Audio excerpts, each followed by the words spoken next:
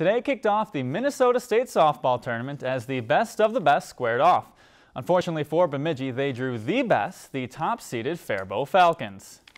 Lumberjack faithful making the trip down to Caswell Park. First inning, Faribault with a runner in scoring position, Gabby Takinen forces the grounder to get out of the inning unharmed. But in the third inning, that would start the harm. Allison Shack puts one over the left field fence for a solo shot. All the runs the Falcons would need on the mound for Faribault. Michaela Armbruster was dominant, striking out 18 and throwing a no-hitter. Shack had some insurance runs, a 2-run shot. Part of a 6-run, 6th inning to cap off a Falcons 8-0 victory.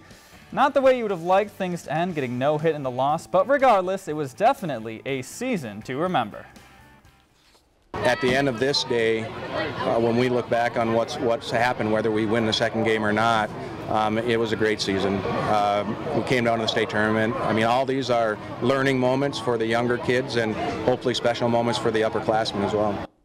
And in that second game, they were able to pick up the win 10-8 after being down 5-0, showing some fight. They'll play in the consolation championship game tomorrow. If you enjoyed this segment of Lakeland News, please consider making a tax-deductible contribution to Lakeland PBS.